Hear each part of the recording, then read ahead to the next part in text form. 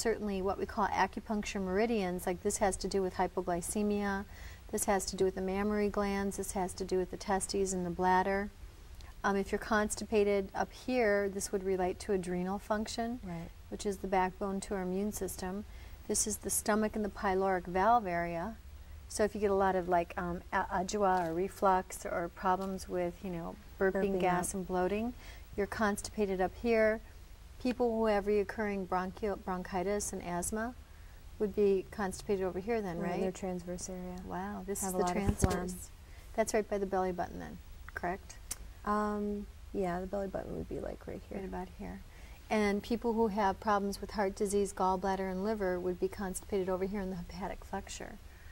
So that's a big colon. I read somewhere at one point that if you were to take the entire intestinal tract in our body, or digestive tract, and open it up and flatten it out, the lumen, the lining area, would cover a tennis court. If not more. That's Yeah. tremendous. It is. So, and these are live cells. They need nourishment. Right. We think of this as a refuse area, not to be paid attention to. Let it go, let it flow, not to worry about it.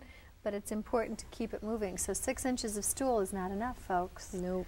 We have to move our bowels. And it's important that we get our bowel movement up to at least 18 inches a day. And of stool, that's what you should evacuate. And normally, if you're not evacuating that much, it's because you're not eating enough food, drinking enough water, Or and eating enough the fiber. right foods. Right. That's really amazing. Well, there's a good goal for 1998 for everybody. And if you can't get it moving, call Christina. She'll help you. Okay. I just wanted to mention one more thing about the size of the bowel movements. Not only should they be, anywhere from 2 to 3 feet long, but also 3 inches in diameter. So, or 3 fingers. 3 fingers in diameter. Yes. That's a pretty wide stool. Yes. Huh. That's a healthy stool. So if somebody's only moving, their stool is only a finger in diameter. They have a spasm somewhere. They have a spasm? Right. Really? Yep. You mean it's like tightening it and squeezing Right, it down? like in these pictures here. It's very. We're going to show the sickly colon over here, Bill, if you can do that in a minute. But for the most part, the spasm would be in one of these kink areas. of some sort. Yes. So it's thinned out. Right. And that causes the stool to thin down a little bit. Right. Well, that's interesting. So how many people out there move at least 3 fingers in diameter every day? Raise your hands. I want to know. Yeah, we'll take a look at this in a minute here. And is the odor important and the color of the stool? Absolutely. What should the color of a person's stool be? Should be a medium light brown, not real dark, not real pale. Okay. And definitely just a mild odor, not anything that makes you run screaming from the bathroom. Okay, well that's good to know. Yes. All right. Tell me this. What types of problems will people experience when their colon is really, really toxic? Oh, gamut of things. Fatigue, indigestion, gas, bloating, acne, asthma, arthritis, even moodiness, headaches. Really? Yeah, So those can all be signs of a really toxic body. absolutely. Huh. Bad breath, body odor. Well, that makes sense. Yep. Yeah. Starts leaching through your skin. Don't we have like a huge amount of our lymph nodes surrounded or located around our colon too? Yes. So, I mean, something like 60%, I think, are around our colon packed in here. So if we've got a toxic colon, we know we have toxic lymph nodes. Right. Which help to carry and portage all that blood into the body. So tell me this. Tell me in detail with your chart how the colonic process works. So we need to take a look at the colon chart again. Okay. Well, these are the sickly twisted colons that we looked at earlier, right? Right. Okay. So these are people who have what kind of problems here? We'll look at this first. Well, I mean, a couple of these cannot be treated by colonics, just for the sense that in this area here, these are connected by connective tissue, and the way that those fall, like this picture here, that should be placed right there, Wow. is through surgery.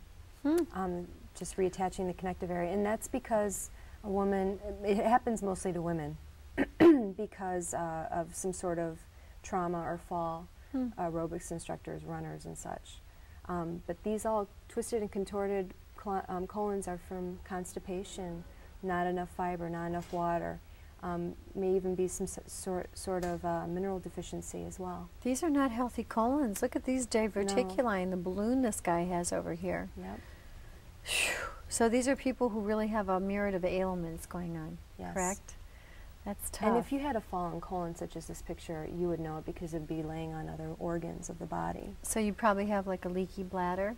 You have incontinence, can't hold your urine really well. And you know, women having their reproductive organs in that area, they'd have problems with that as well. Interesting. So Okay.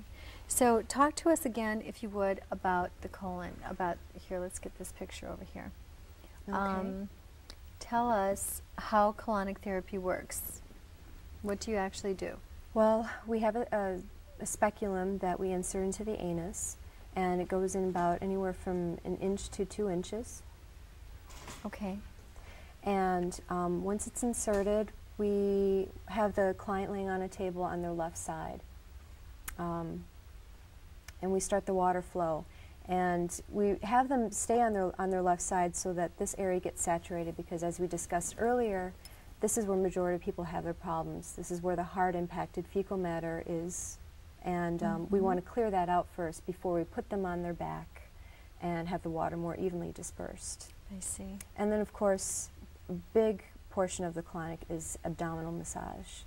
It's very important to, the massage is, we do that for 2 reasons, not only to help relax the muscle and allow it to release, but also to help move out all of the encrusted fecal matter.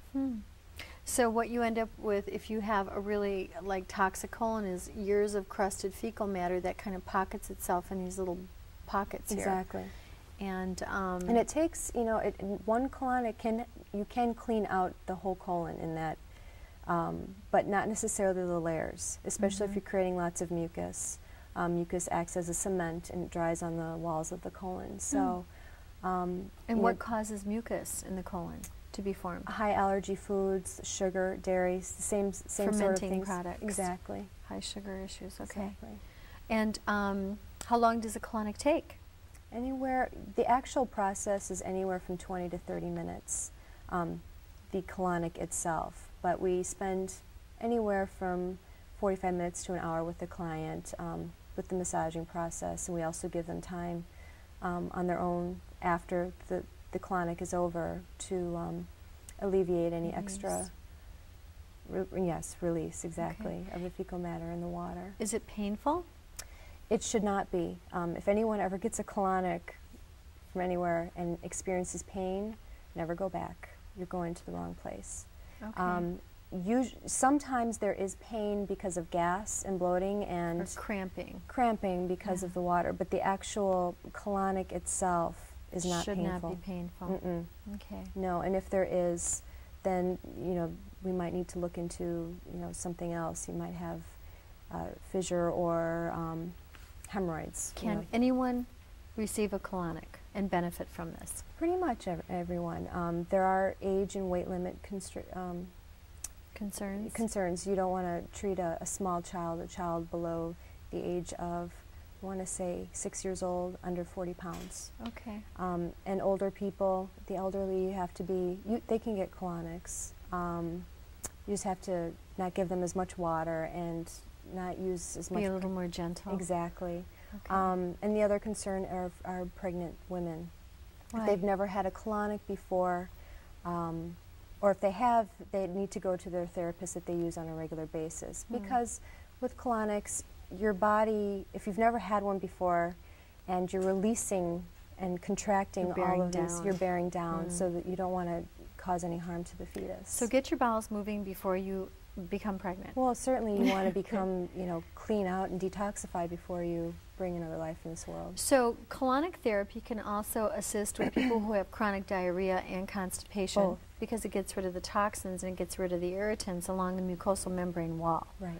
And when you do colonic therapy, then it also helps to reestablish a slightly acidic pH balance, right? Right.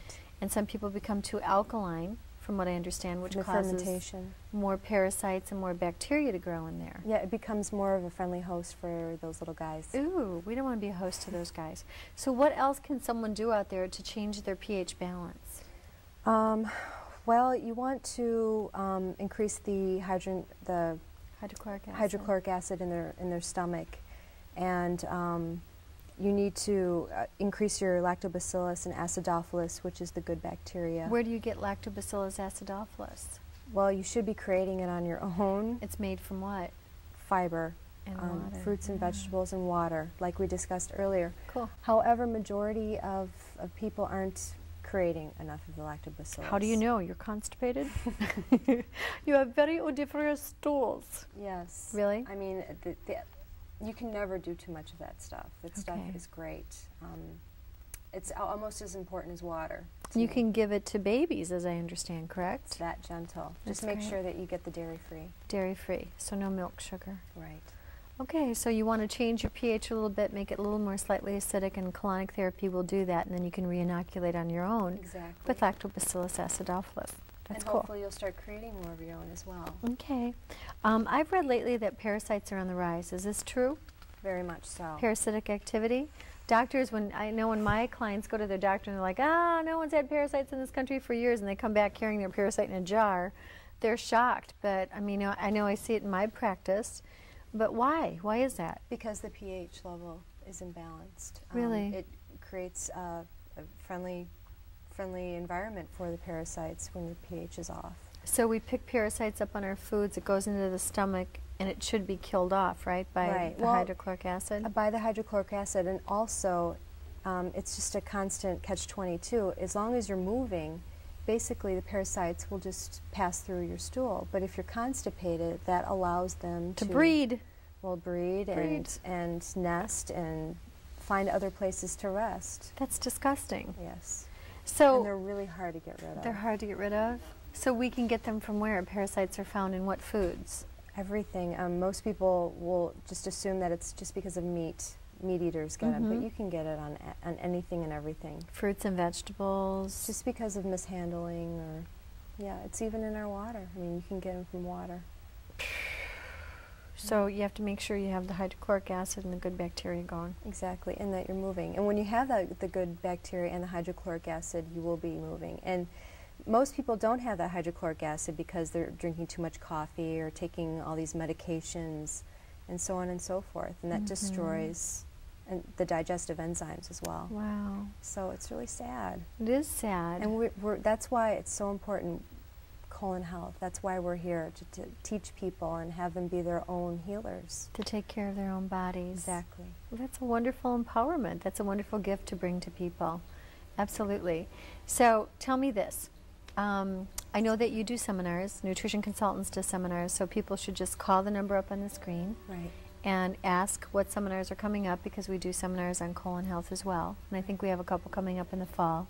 And don't forget to tune in and watch our show here, and know that we wish you all the very best of health. And until we see you next week, take good care of your health. And Christina, thank you again for joining us. This is fascinating. It's important that we take care of our colons. And if you have questions, concerns, or you'd like more information on colonic therapy, call Colon Care Inc., which is in the phone book. You can certainly call Nutrition Consultants, and I'll refer you their number. So, again, thank you for being with us. Thank you very You were much. very informative. We appreciate it. That was wonderful.